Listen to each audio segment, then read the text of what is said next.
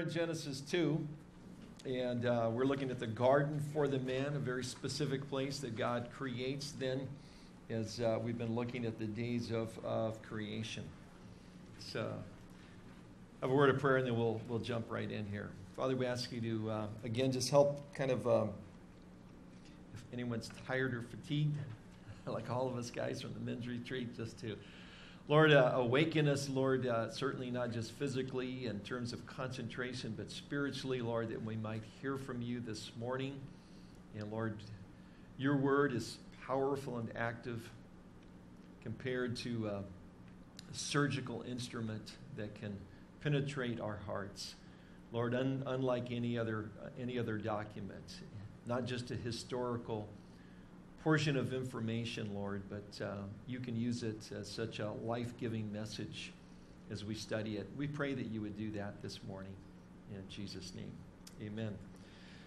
Warren Wiersbe says, great quote, he said, "No scientist or historian can improve upon in the beginning God. The simple statement refutes the atheist who says there is no God, the agnostic who claims we cannot know God, the polytheist who claims we worship many gods, the pantheist who says that all nature is God, the materialist who claims that matter is eternal and not created, the fatalist who teaches that there is no divine plan behind creation and history." And that's where we began a few weeks ago, 2 or 3 weeks ago. In the beginning, God created, again, that Hebrew word for create, bara, create something out of nothing. And as we've seen and tried to point out, I think I gave you like 6 different views of creation when we were in those introductory verses, and now we followed up with the video series. Very well done, very recent. This last one, very good, taking what was about 5 or 6 very well-known scientists who at one time held a naturalistic or Darwinian evolutionary view of creation. That's their problem, to get something out of nothing. How do you get that first cell? There is no naturalistic view that explains that. That's a dilemma for them. And of course, then the jump from one species to the next, very difficult. Geological record doesn't bear it out. And then the intricacy of design, even as we saw with wonderful computer animation of a single protein cell, the mechanics, it's a little machine. And then it's got a manual and instructions that go along with it that tell it how to be built and how to be functioned. We refer to that as the DNA code. The complexity is unbelievable. And these things are problems if you believe in a closed system, in that, and you deny that there's anything of a metaphysical sense outside the time-space continuum. It creates real problems, and of course, there is great reason, as we've been seeing, for the idea of intelligent design.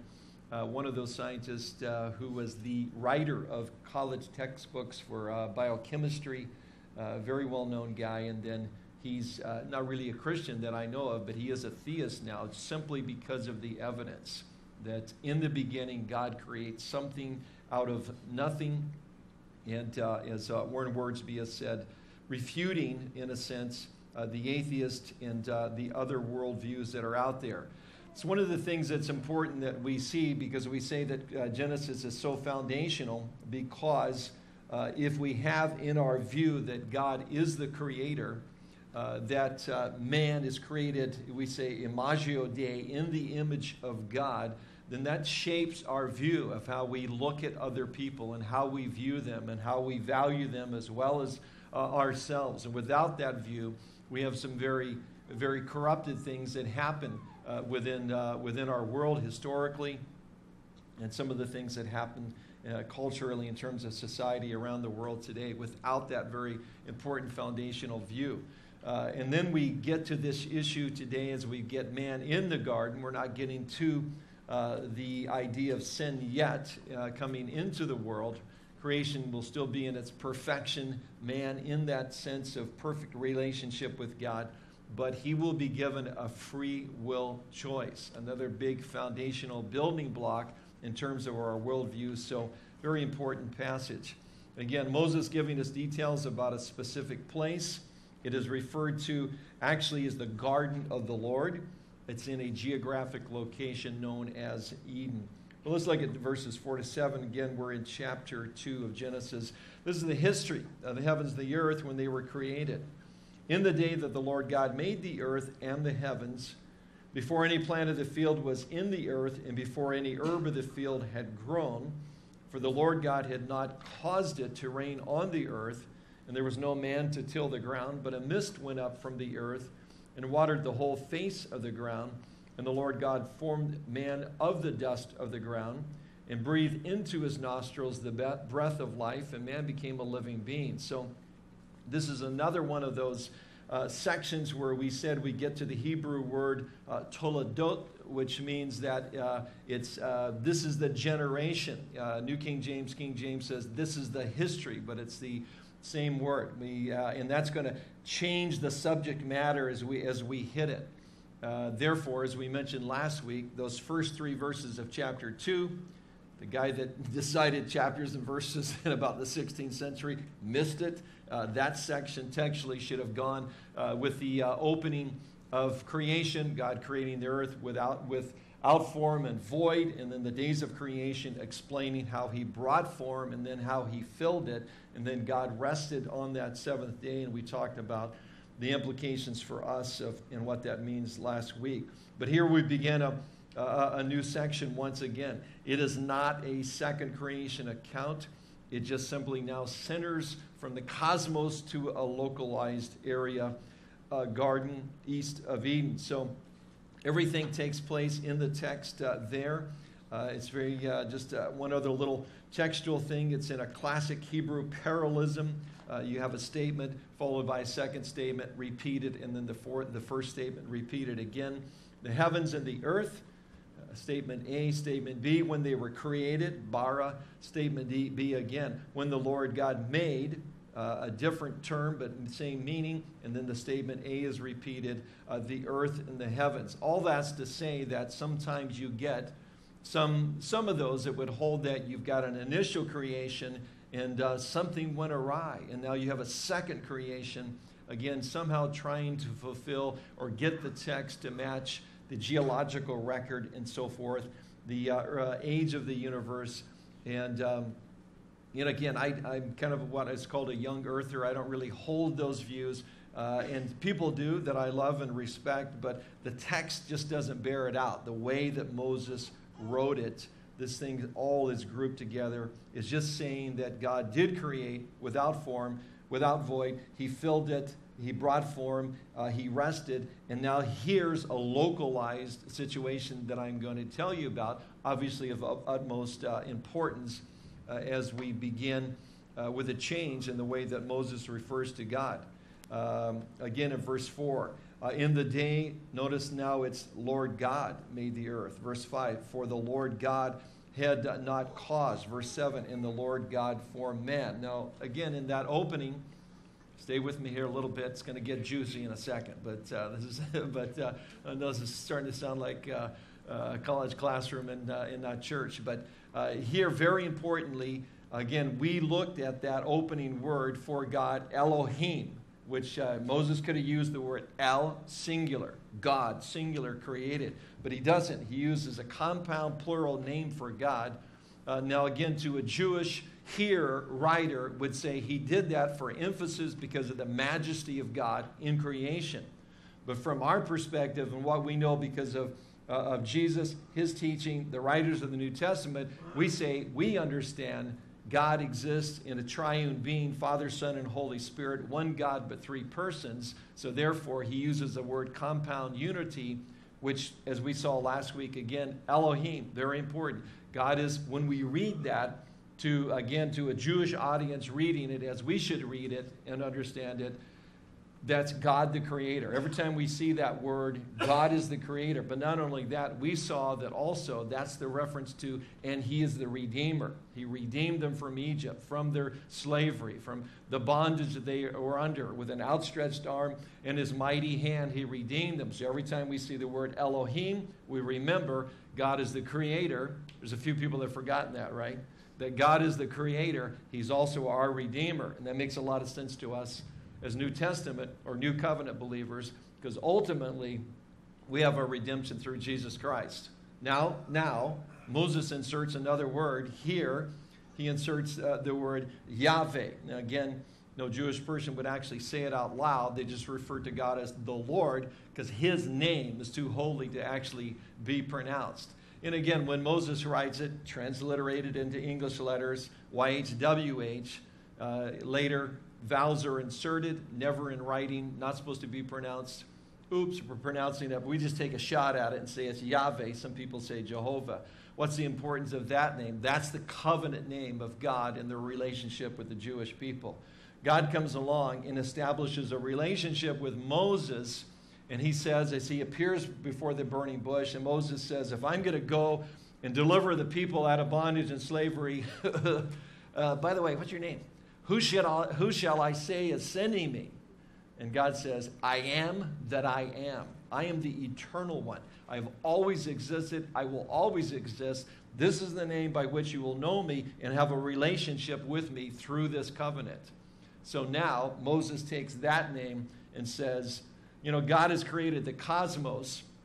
We understand the idea of Elohim, but if he's going to talk about man, now he becomes Yahweh Elohim.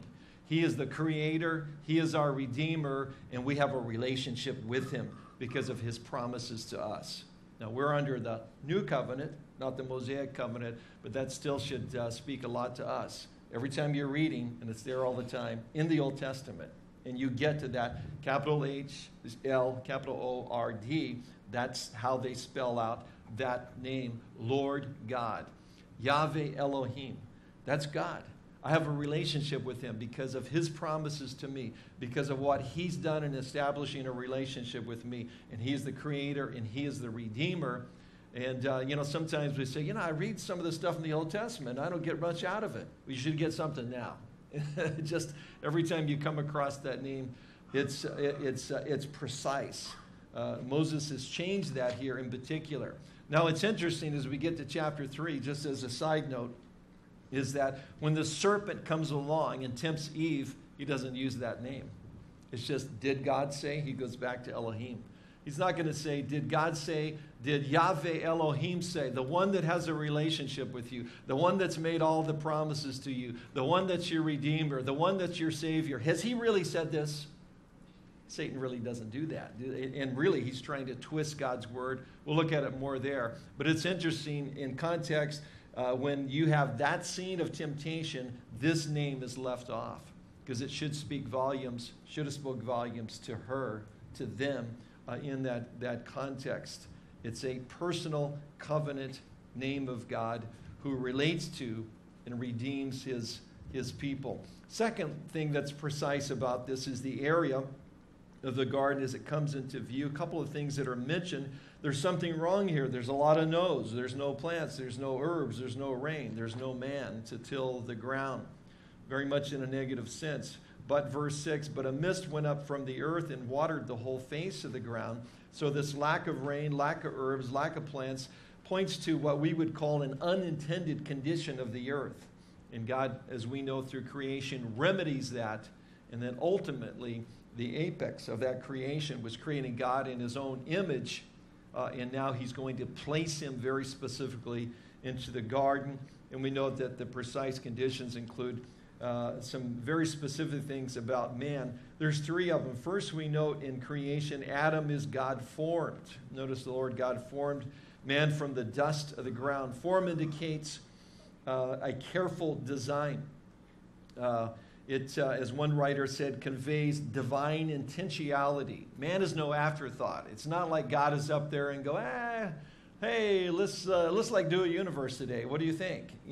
Father, Son, and the Holy Spirit. Hey, looks good. Let's kind of get something going down. I think we're missing something here. Let's just throw some little guy down there and see how that's not it at all. I mean, this whole thing is, and we'll see this from the video on Wednesday night. Our universe is so precise in every measurement in order for life to be capable of here. It's what even the non-believer says, apparent design. Sure looks like there's design. I just can't admit there's a designer, so I have to say apparent design. There's incredible design to our universe. It was all for a purpose. Adam is formed by God. He is no afterthought. Notice he's formed from the dust, and there's you can appreciate God's sense of humor here in the wording. It would say in the Hebrew, the Lord God formed man, ha-adam, of the dust from the ground, ha-adama. In other words, the dust of, what's Adam's name? Dust of the earth. Nice to meet you, dust of the earth. How did God make you? Dust of the earth. You know, so there's a lot of little plays on words, in particular in Hebrew in the Old Testament. And I think God's just trying to keep us entertained here. But that's, I don't know if they called him Dusty for short or not, but maybe if you, well, we've got an Adam here, we might give him a nickname, start calling him Dusty here. But notice also, Adam is God-breathed, and he breathed in his nostrils the breath of life. This speaks of tremendous intimacy in the process, as one writer, Kidner, points out. Breathed is warmly personal, with face-to-face. The significance that this was an act of giving, as well as making and self-giving at that. The idea of breathed, again, this word is the idea of a fire going out, and you're trying to keep it going again, and you're trying to breathe life into it. That's the idea, as God gives life to the first man. Now, in Ezekiel's vision, later talking about Israel, Ezekiel the prophet, again prophesying the fact that God's people, Israel, would go into captivity and be dispersed to the four corners of the world, which of course did happen. He prophesied that they would be brought back to the nation once again, which did happen. And the way he describes it is in a similar metaphor in Ezekiel 37:9. Also, he said to me, prophesy to the breath. Prophesy, son of man, and say to the breath, thus says the Lord God, come from the four winds, O breath, and breathe on these slain, that they may live. So I prophesied as he commanded me, and breath came into them, and they lived, and stood upon their feet, an exceedingly great army. Then he said to me, son of man, these bones are the whole house of Israel. And of course, we know the rest of the prophecies, and we live in those days when a miracle has occurred in terms of the nation of Israel being regathered back to the land once again since 1948. No other people group ever removed out of their homeland for more than just a few generations and remaining intact as a people group, much less being drawn back to that original homeland again, unique in the history of man. But that same metaphor and illustration being used for them, giving life to them, is the way life being given to Adam is described. The third thing about Adam and coming to life, Adam is a living being. Notice, and man became a living being. Well, the creatures also were living, similar makeup, drawing their breath in the same way. But God breathed life into Adam, very much unlike the animals, and we talked about some of those distinctions previously. But again, man becomes immortal with immense capabilities and therefore tremendous responsibilities, great potential for glory, great potential for disaster as well. Second thing about our text, there's a placing of man actually in the garden in verses 18 to 14. The Lord God planted a garden eastward in Eden. Again, Moses writing from Sinai, so it would be easter from his geographic place of writing. And there he put the man whom he had formed, and out of the ground the Lord God made every tree grow that is pleasant to the sight and good for food. The tree of life was also in the midst of the garden, and the tree of knowledge of good and evil. Now a river went out of Eden to water the garden, and from there it parted and became four riverheads. The name of the first is Pishon. It is one of the which skirts the whole land of Havilah, where there is gold. Where's that at exactly? And the gold of that land is good. Bdedalim and onyx stones are there. The name of the second river is Gihon, and it's one which goes around the whole land of Cush. The name of the third river is Hiddekel. It is one which goes towards the east of Assyria. The fourth river is Euphrates. So placed in the garden by God, positioned there is, I think, the point of the passage there in verse 8.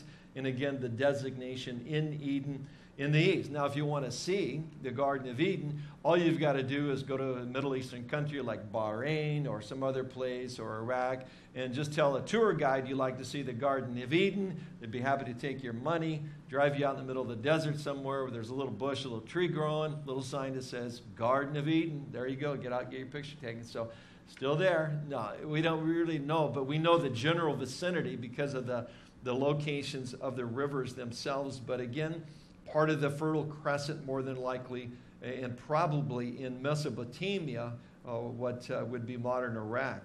But secondly, he's placed in a garden that is really a paradise. And Isaiah uses, the prophet Isaiah speaks about the Eden and the garden of the Lord as well in these kinds of terms in Isaiah 51:3. For the Lord will comfort Zion, Israel. He will comfort all her waste places.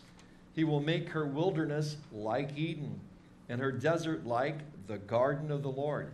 And what does he say about a place like that? Joy and gladness will be found in it, thanksgiving in the voice of melodies. So again, we often describe, and most people even make reference to, with very limited knowledge of the Bible, the fact that the Garden of Eden was a paradise. Again, we have the presence of a river there flowing out, which is an indication of something that is life-giving. The Hebrew word for Eden, or Eden, is delight. Verse 9, and out of the ground the Lord God made every tree grow that is pleasant for sight and good for food. Adam lacked nothing. Fresh water is very important, and we did our tour of Israel, and we saw a lot of the ancient cities and tells that were there. One of the things that was noted is that there had to be a water source, and from that water source, you've got a city, and from that city, then you've got a major thoroughfare or highway for transportation of goods and so forth. And that's true. We know that from some of our other men's retreats. One thing to camp on that little atoll in the middle of Kaneohe Bay, Kapapa Island, no fresh water supply. Got to take it with you. Versus when we would go to the big island and have a natural spring and a wonderful river that would come through the valley that we would camp in. Very essential for life, and we see it here. I think it was practical, but I think the text is speaking of a lot more than that. Adam lacked nothing. He had everything. The trees were beautiful, and many variations of mango trees, of course, and Miley is growing everywhere. It's not really in the text. It's just kind of, I think it imposes itself if you understand what good fruit is and what really smells and looks good, as we do here in Hawaii. But it was a paradise for him. And as we get to this whole idea now of these two important trees and this moral dilemma faced by Adam of either obeying God or disobeying God, it's very important that we understand that there was no need for him to ever eat from the one tree that God said, don't eat from this tree, the tree of the knowledge of good and evil. We'll talk more about that in a moment. But the point is, God had provided everything he needs. Bonhoeffer says of Adam that he speaks and walks with God as if they belong to one another. Wonderful phrase that we don't want to miss the intimacy and the relationship. We talk about, as evangelical Christians, that because we have our sins forgiven and we've accepted Christ as our Lord and Savior, and he's removed our sins as far as the east is from the west, the barrier that kept us from knowing him and having a relationship with him, that we can have a personal relationship with him. And however wonderful and however glorious and whatever times we might have with the Lord and experience God's presence, have his word really speak to our hearts, minister to us in good times as well as desperate times, it is nothing and pale compared to the relationship that Adam has with God at this point. God pretty much just shows up and says, hey, let's just kind of go for a walk here and talk to one another. And there's an intimacy that's there that is lost. And of course, the rest of the Bible at that loss is a story about how God tries to bring that back. Everything that Adam and Eve lose in the garden, then the rest of the Bible is a story about redemption of God giving everything that was lost back to mankind. let's go on and look at this idea of he's placed in this garden with access to two trees, very important. Last half of verse 9, the tree of life was also in the midst of the garden. We might say, therefore, the middle. And the tree of the knowledge of good and evil. Two trees standing side by side. And very important because the destiny of all mankind would weigh in the balances with the free will choice and what Adam would do in terms of these two trees. So there is the tree of life, which apparently was able to somehow help Adam sustain his life for an indefinite period of time. And because they do sin, we'll look at that more in chapter 3, they are then denied access to it. Remember that later in chapter 3, verse 24, God puts more than one angel, referred to as cherubim. Again, the I-M means plural. So they are there with flaming swords to prevent them from coming back in the garden, having access to the tree. Because a great tragedy would have occurred if Adam's life could have been sustained indefinitely.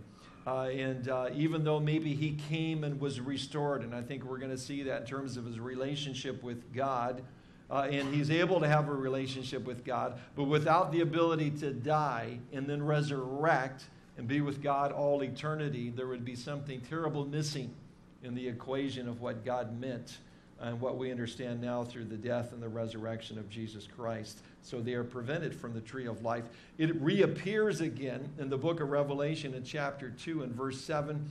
There Jesus speaking says, "He who has an ear, let him hear what the Spirit says to the churches. To him who overcomes, I will give to eat from the tree of life." There it is again, which is in the midst of the paradise of God. It's now in heaven. So there's something, obviously, this is not a normal tree of any stretch of the imagination. It is then referenced again in chapter 22 in verses 2, 14, and 19. The life of this tree is, in particular, gives life, and it grows in eternity. In terms of man being placed in the garden with an abundant water source, here's what we do know in terms of the proximate location of where Edom was. The river Pishon is on the outskirts, verse 11, of the land of Havilah. Havilah is one of the sons of Cush. We'll get to all this later as we make our way through the generations, who is a grandson of Noah. The river Gihon is around the whole land of Cush. Again, Cush also is the father of Nimrod, whose empire covers most of Mesopotamia, the first world ruler, as we'll see him in a few weeks. And Hiddekel is one that goes towards the east of Assyria.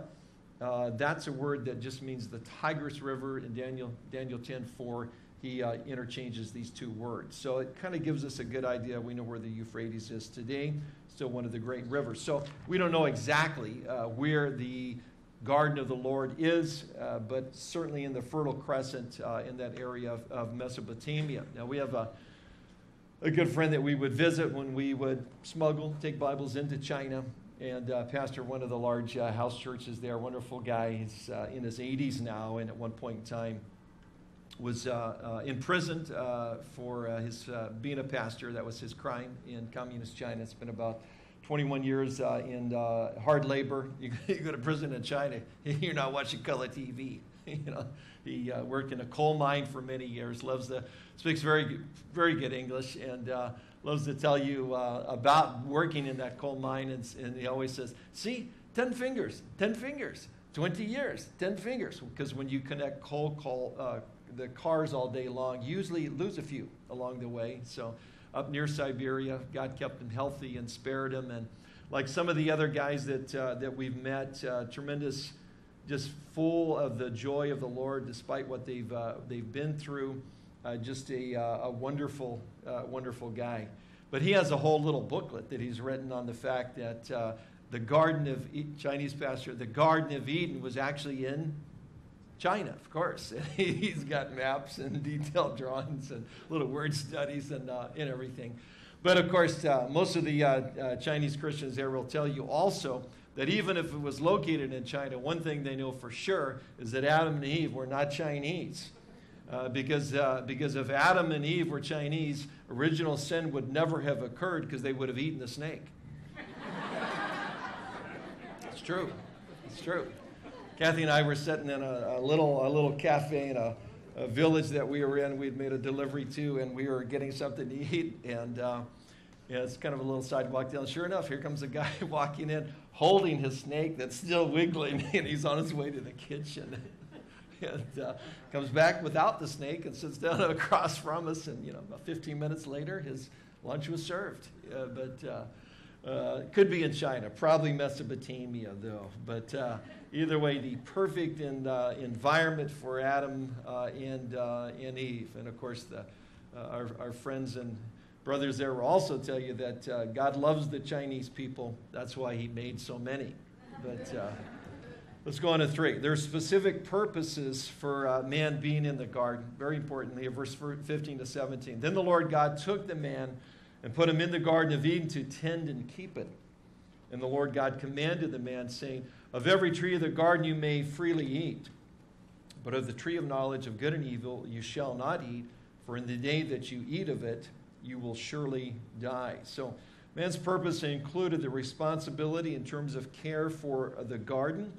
And very interesting, couple of key words here. The garden, you tend it, you keep it, which also means to guard it, suggesting the presence of an enemy. So we kind of have a misunderstanding, I think, sometimes of Adam and Eve in this garden. It was a paradise. It was a beautiful garden. They weren't like on vacation or semi-retired or just kind of kicked back or whatever. They had responsibilities. I know people from Kailua can't really understand this. They've got people in Kailua have gardens, and the soil is sand, and they're just like fertilizer and trying to make things grow and kind of get it going. But if you're from Kaneohe, then you have things like Roundup and chainsaws and weed whackers because you're trying to kill it because it wants to grow the jungle right through, and it would just go right up over your house and down the other side. It's a little, I think, it's a little misunderstanding, this idea of perfect paradise or whatever. But again, it's before the fall, but it's not that they didn't have anything to do. They had a lot of responsibility, and part of it was apparently there's an enemy that is present in that garden, and they need to guard and be on their guard. But notice the man's purpose for being in the garden included, very importantly, as we mentioned earlier, this foundational understanding of a free will choice. Verse 16, of every tree of the garden you may freely eat, but of the tree of knowledge of good and evil you shall not eat, for in the day that you eat of it you will surely die. The word put and putting him in the garden describes Adam being placed there by God, and it carries a nuance of rest, suggesting a connection to the Shabbat or the Sabbath rest. There's a rest in this in terms of the relationship and the perfect situation. And God's first word to him, we see, is permissive. Of every tree, and they're all beautiful, and they all have great fruit. Of every tree you may eat, but there's also a prohibition, but there is a particular tree, and you shall not eat from that. So God gives him a choice, or we say a free will choice. Adam was not intrinsically immortal. He needed access to this one particular tree, the tree of life. And yet the temptation there is simply this, as Kent Hughes says, the temptation to eat from the tree of the knowledge of good and evil was to seek wisdom without reference to the Word of God. To seek wisdom without reference to the Word of God. Jesus would say later, facing his own temptation in Matthew 4:4, that man does not live by bread alone, but by every word that comes from the mouth of God. And God gives us a choice to have a self-directed will. We say to do our own thing. Adam could sing that Frank Sinatra song, I did it my way. But what did it get him? Well, there was a consequence to doing your own way, having a self-directed will, which is kind of, again, is the mantra of our day, right? I mean, we even use it to popularize fast food. You go to McDonald's because you can have it your own way. I mean, and there used to be a very popular magazine when I was a kid growing up in this country called Life. You know, and by the time I was in college, there was another popular magazine called People. And now a very popular magazine is called Self. Actually, that's the name of the magazine, Self. And we've become much more myopic in our view of me and my happiness and what I want and what I get and what's good, which is not good. And it's not good for me. And the people that seek out to live that way and so forth are not happy campers in the end. And I mentioned our good friend Samuel Lamb, but the people that I've met and know and read about are the people that are out there giving their lives away to other people. Doesn't matter if they're in Cambodia, where they might be. They're out intrinsically understanding what Jesus said in terms it's more blessed to give than to receive. That's true for everybody. It doesn't matter if you're a Christian or not. That's just a truism by the way God created us. And there's something that brings death in our lives when we try to seek some wisdom apart from the will and the word of God with reference so that we can understand life and what life's about, what real meaning to life is. And there's a tremendous temptation here for Adam and Eve. It's at the very heart in terms of this rebellion against God, in terms of what we call original sin. Adam did obtain the knowledge of good and evil, and it killed him. And because he got his way. He got wisdom his way. And it was to his detriment and ours, of course. And of course, this is all very interesting in the era of postmodernism that we live in, where everybody wants to be autonomous and have their own authority and so forth.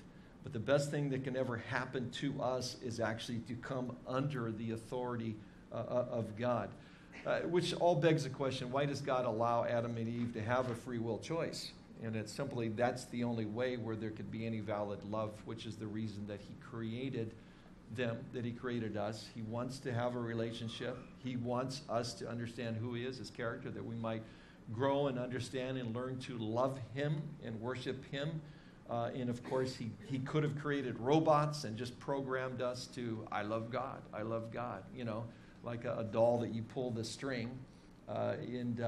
You know, there's no valid love to the person that has a gun at their head and says, do you love my daughter? Yes, I do, sir. I think she's the most beautiful person I've ever seen. Good. That's not a real valid love, obviously. There's only a valid love if there's a valid choice. And God gives it to Adam and Eve. Of course, then that begs the question that some maybe you've been confronted with. If a God is a God of love, why does he allow suffering in this world? And the answer to that question is, he has allowed suffering in this world as a result of having given mankind a free will choice. Well, why does he give them a free will choice? It was the only valid way for us to have the ability to love him or not love him. Well, if that free will choice is evil and God gave it, then God must be evil. No, free will choice is neutral. As we heard Dr. Zuckerman explain a few weeks ago in one of our conferences, that he used the example, I could be working late at the office, give one of the young guys that doesn't have a car, give him the keys to my new car and say, hey, why don't you run down and get us a pizza and something, we'll have dinner here tonight as we keep working. And that person could go and speed and wreck his car and do any number of things. Now, was his car keys evil? No, his car keys are simply just neutral. That person could have used them for pleasure, for enjoyment, done what he was supposed to do, or he could use those car keys for evil, which in the illustration he did. Free will choice is not evil, it is neutral. God gives it to us, we must decide what we do with it after that. God is good, he is not evil. He has allowed evil in this world because, and suffering, in order to give us a free will choice.